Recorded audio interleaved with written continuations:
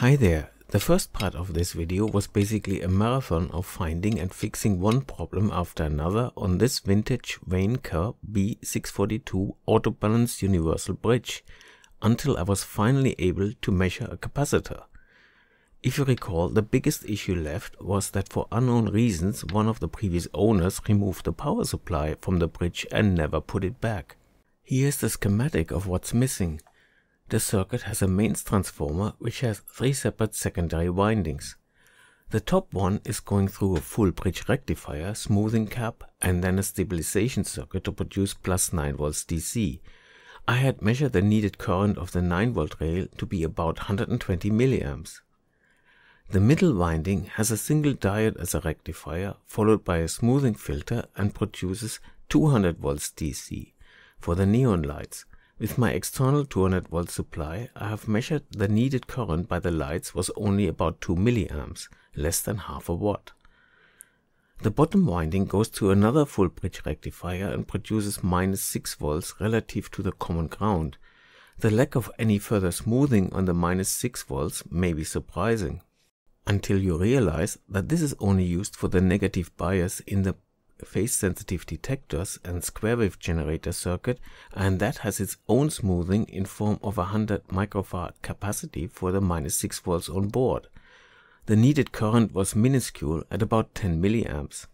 This picture from the maintenance manual shows that the power supply was originally in what looks like a shielded box. This raises some concern in me how susceptible the measuring circuit is regarding stray fields and disturbances from the power supply. To find a suitable transformer with 3 outputs, one of them high voltage, is pretty hopeless. One for 2 low volt outputs is much easier to find, but that leaves the question on producing the necessary 200 volts. The basic options are to find a separate small transformer that just produces high voltage. I considered a simple low watt isolation transformer, but that would produce 230 volts AC and even more DC that I would have to run through a voltage divider similar to what the original circuit did. Another option was to take a small AC transformer and run it in reverse, that is, feeding its, say, 12 volts AC secondary from a 9 volt AC from the low volt transformer, and then the primary may just produce the high voltage to be rectified and used for the neons. In both cases, the needed space for 2 transformers and doubling the stray magnetic fields prevented me from proceeding. In the previous video, I had used a DC to DC converter to create a 200 volts for the neons. That converter is still available, but expensive. I looked around and I found a much smaller and cheaper converter directly from China. DC 5 to 12 volts to produce a selectable output from 170 volts to 220 volts. It doesn't say how much current it can handle, but I need only 2 milliamps, so I decided to give that one a try. The listing even had a helpful diagram on how to wire it up, and for that price they even included pre-wired plugs for the input and output connectors. Of note, the minimum input voltage is now 9 volts instead of 5, but that's still okay. It also has a shutdown feature, which I don't need. The board arrived after 3 weeks, and the polarity of the high voltage plug is the wrong way around. The second observation is that contrary to what the listing said, the shutdown must be put to ground to make it work. Leaving it open or connected to plus causes the shutdown. But after taking care of these issues, the board works as advertised, and that from just 6 volts input, drawing 10 milliamps with no load on the high volt output. To simulate the load of the B642, I decided to use an 80K resistor, which would cause a flow of 2.5 milliamps at 200 volts, but the board struggled to get much over 100 volts. That, however, was explained by my bench power supply going into current limit and reducing the input to just 4 volts, increasing the current limit to slightly higher than 131 milliamps. And the module had no problem to produce the 200 volts at 2.5 milliamps, which is 0.5 watt. And for that it needed 131 milliamps at 6 volts, which is 0.78 watts or about 64% efficiency. Not great, and the efficiency is better at higher input voltages, but for 6 volts this is acceptable. In a test run, the board had no problems in driving the neons, but the board was taking its input from the plus 9 volt from my external power supply, and when I increased the sensitivity, it was clear that the bridge was affected by the noise caused by the converter on the 9 volt rail. This was actually the best result after I had already added an LC filter. Before that, the noise was much worse. To be true, I don't blame this module because I'm pretty sure the same would have happened if I had connected my more expensive converter to the 9 volt rail, but since that needs 12 volt input, I had always used a third power supply for the DC to DC conversion in the previous videos. Why not replace the neons with LEDs? I decided to extract one of the neons on the sensitivity switch for some tests. The neons in that area are relatively speaking easy accessible, while the ones for the G and C term are a nightmare, just from reading the procedure to replace burnt out neons in the maintenance manual. I managed to find a socket for 3mm LEDs that looks pretty much identical to the socket of the neons, just slightly smaller diameter, but still okay for the hole in the front plate if I add a washer at the back. And I also found some nice amber 3mm LEDs to go with it. I ran some tests to compare the neon and the LED version to settle on the current limiting resistor for the LEDs. In the end, I decided that this was still a tad too bright and changed it to 2K, driving the LEDs at 4.5 milliamps on 9 volts. This is how my neon replacement looks. I considered adding heat shrink tubing as in the original wiring, but I decided not because access is just too tricky and I don't want to blast hot air in there. Besides, there's nothing that might touch in the immediate area, and now I'm using only 9 volts, not 200. All 3 sense neons are now LEDs. I noticed that the LEDs are a bit more directional, which means they appear brighter if they point directly at the camera, but it doesn't bother me at all when sitting in front of the bridge. I can put 9 volts on the 200 volt line to test the LEDs, while the remaining neons stay off, but putting 200 volts on is now out of the question, so no way back. All remaining 6 neons have to go. I start with the G neons because their access looks way easier than the C ones. Following the maintenance manual, the first step is to remove the knobs, taking care not to mix them up. Then the manual says remove the 5 screws and lower the G board to gain access to the neons that are behind it. I seriously doubt that this will be that easy. As a start, this resistor has to be desoldered to allow any movement of the G board. This is the best I could manage in lowering the G board. At least the neons are visible, and after what took 3 hours but only seconds by magic of video editing, I had replaced the 3 neons with LEDs. The hardest part turned out to be losing the nuts on the neon holders and later tightening the nuts on the holders for the LEDs. Time for testing my work so far.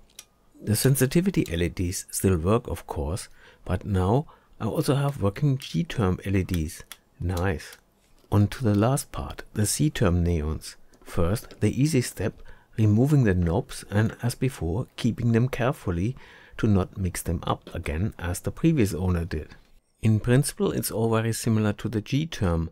5 screws hold the C board, but things are much more crowded here, and some stiff cable looms promise that moving this board to access the 3 neons behind will be even harder than it was for the G-term. There are, for example, these 2 wires that run behind the large cable loom and prevent moving the board more than a few millimeters. No choice, they have to be desoldered first. Even with the wires desoldered, this is as far as I could drop the C-term board. It is much tighter than the G-term and there are lots of other wires in the way. After hours of work, the C-term neons have been replaced.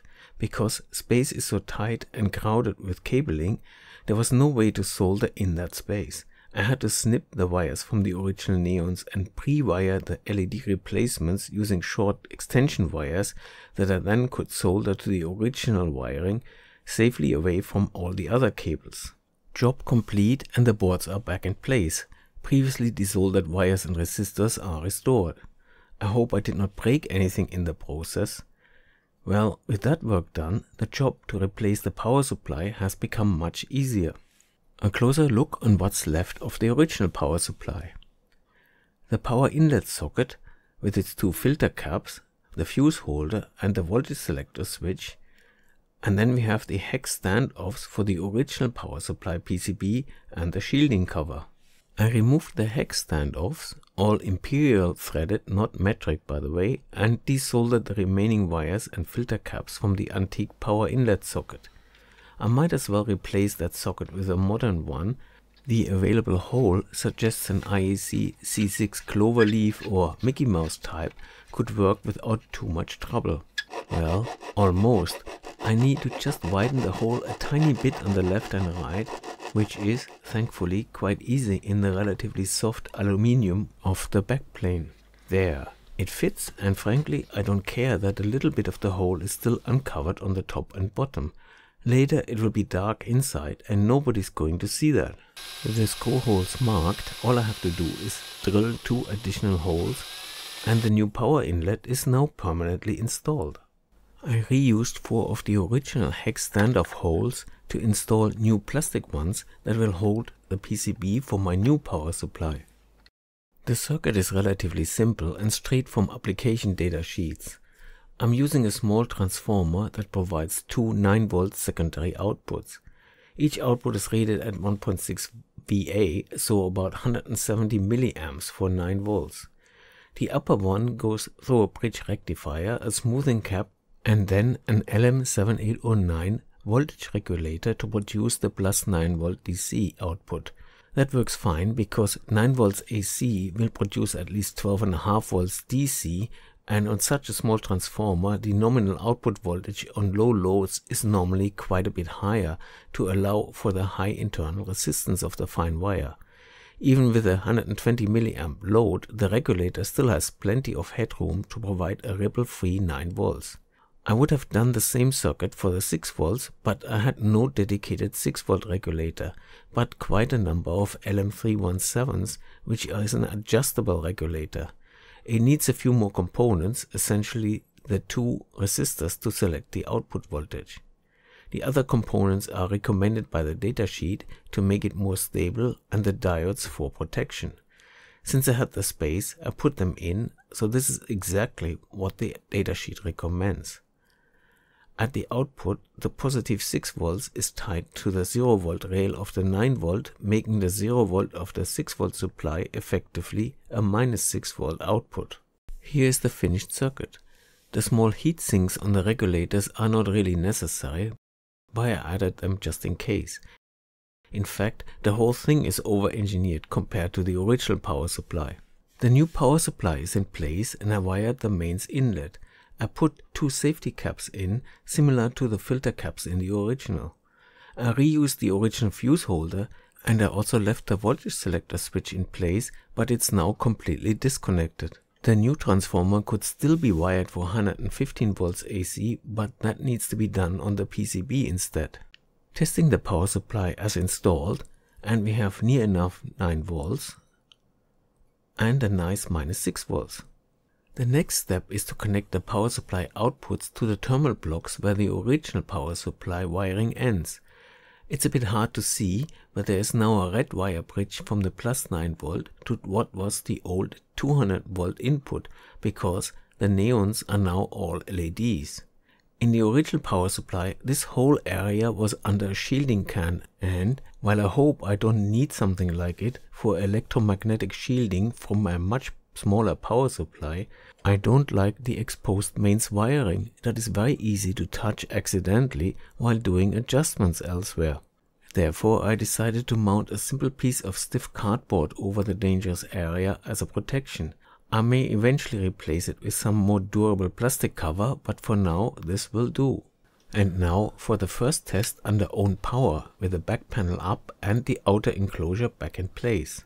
The lights appear very bright for the camera, but this is not the case for me. Most important, no interference at the highest sensitivity. Adjusting the C meter to 0, the G meter is already 0. In calibrate mode, adjusting the C meter for full scale, the G meter is still 0, so no calibration needed. Switching to auto and ready to measure. I have a 300 nanofarad cap for a test, and I decided for measuring small components with a B642, these BNC to screw terminal adapters are ideal. Range 5 and the C meter shows just above 300 nanofarad. To get the next digit, I set the first decade switch of the G term to 0 and the first decade switch of the C term to 3. I have now a very small deflection on the G term and a bit over 4. Whoops, the needles all go back to 0 by themselves. That should not happen. Something must have just failed. It's not the 9-volt power because the lights are still on. It turned out that the oscillator was dead, but a little later it was working again by itself. Since nothing was getting excessively warm, and remembering the broken transistor legs from part 1, I suspect a mechanical issue, but the transistors were fine. But I found that one of the caps that determined the frequency was sensitive to being tapped. The other components were not, just this one. Even with a magnifier I could see nothing wrong on the soldering side of that cap, but I decided to reflow the solder anyway. This is the view after the reflow. And reflow did the trick. It's not sensitive to tapping anymore. I'm really glad, because that cap and the identical one a bit further down is rather special. They are 13.250 nanofarad plus minus 1% silver mica capacitors and would be really hard to replace. I took the opportunity to adjust the Wien Oscillator frequency to be closer to the magic value of 1591.5 Hz. I only show a bit here as this is quite a laborious process because the adjustment is very sensitive. I tested the stability over 3 hours and this is the result. It turned out one should either wait 2 hours before adjusting or adjust a bit higher so that the oscillator will settle closer to the ideal frequency. As it stands, it settled at 1591.2 Hz, which is still in the tolerance of plus minus 0.5 Hz stated in the maintenance manual, so I leave it for now. Repeating the test with my 300 nanofarad cap, skipping the part that you already saw from the first attempt. So the first decade was 0 for G and 3 for C. The next decade is again 0 for G and 4 for C. This is when the oscillator failed last time. Continuing to the third decade and max sensitivity, we now have 0.02 on the G term and 342 on the C term. Adjusting the last decade for both, which are potentiometers instead of switches, yields the final digits for both terms. We have 0.026 millisiemens, or about 38.5 kilo ohm. On the C term we have 342.9 nanofarad. Testing the same cap with my LCR meter at 1 kHz says 343.1 nanofarad and a parallel resistance of 102K. I'm quite happy how close the capacitance is. The B642 says 342.9. Not bad. The RP values are quite different. The RP is very frequency dependent. If I change the measurement frequency to 10 kHz, it drops to just 2.69K. So one would expect that the B642 at 1.5 kHz shows a value lower than the LCR meter for 1 kHz, but much higher than the LCR for 10 kHz. To further demonstrate the scope of change in RP, at 100 kHz it drops to 43 ohms, while at 100 Hz it's somewhere in the 1.2 to 1.3 megohm range. The last problem, so far, is the missing glass of the C meter. I tried many places to see if someone knew or had documents on how to open one of these meters made by Sangamo Westron, because all my attempts failed or caused some plastic to chip off. In the end, I decided to try removing these plastic covers, since that's about the only thing I hadn't tried. I guess with the right tool this may come out easily, but they would not budge for me. I gave up getting them out intact and tried cutting them free instead. I dramatically shortened this operation for this video, and I'm glad to report that I did not cut or stab myself in the process, although sometimes it was a close call. And all of a sudden that stubborn thing flew just off. Oh, I see. Sangamo Westron has thrown another obstacle in my path. It's not a normal nut, it's one of those security things that need a special two-pronged tool. Well, I tackle this problem once I get the cover of the other nut off. With experience from before, the second cover stood little chance and the process was much faster. As expected, the same security nut is revealed. Let's see if we have the right tool for that. Of course not. the prongs need to be longer and thinner, so on to plan B, which works surprisingly well. And once the nut is sufficiently loose, I can just push it around with whatever's handy. There we go. The first one's off, on to number 2.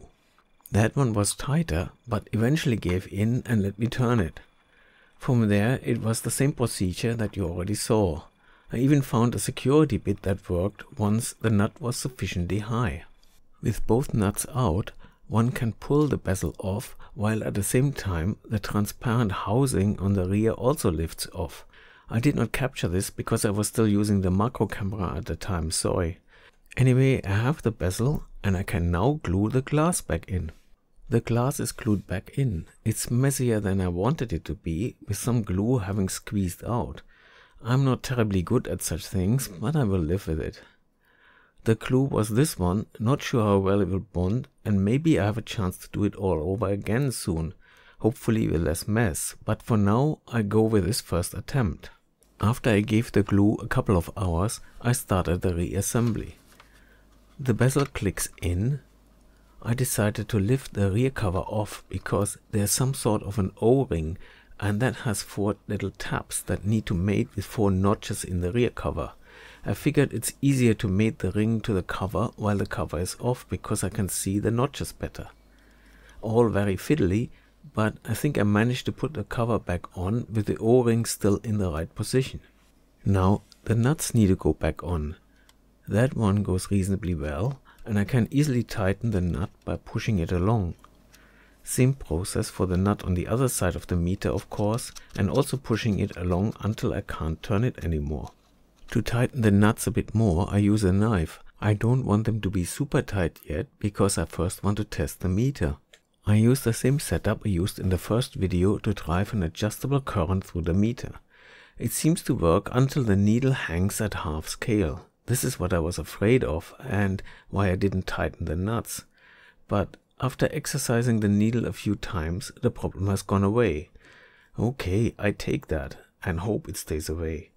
If not, I know now how to get that meter open again if needed. And there it is, finally, with everything repaired and working as far as I know. Doing the usual alignment after power up and the newly glass covered C meter seems fine. Next would be alignment and calibrations. I did the oscillator already, but there's more of course. To find out if a general calibration is needed, the maintenance manual has an accuracy verification procedure. First, the G term. The manual says I need a 1K resistor that is 0.01% accurate. I have a standard of 0.02% resistors, and this is what the 1K reads on my in calibration 34401A using 2 wire ohms with nulling the wire resistance. I think that's good enough. The bridge is aligned, set to range 6, and I connect my 1K that you just saw measured. Immediately the G term goes to 10. In fact, it's slightly above 10, when ideally it should be exactly 10. Let's measure what the G term is following the usual procedure. 10 on the first G term digit and 0 on the first C term. 0 on the second G term and 0 on the second C term.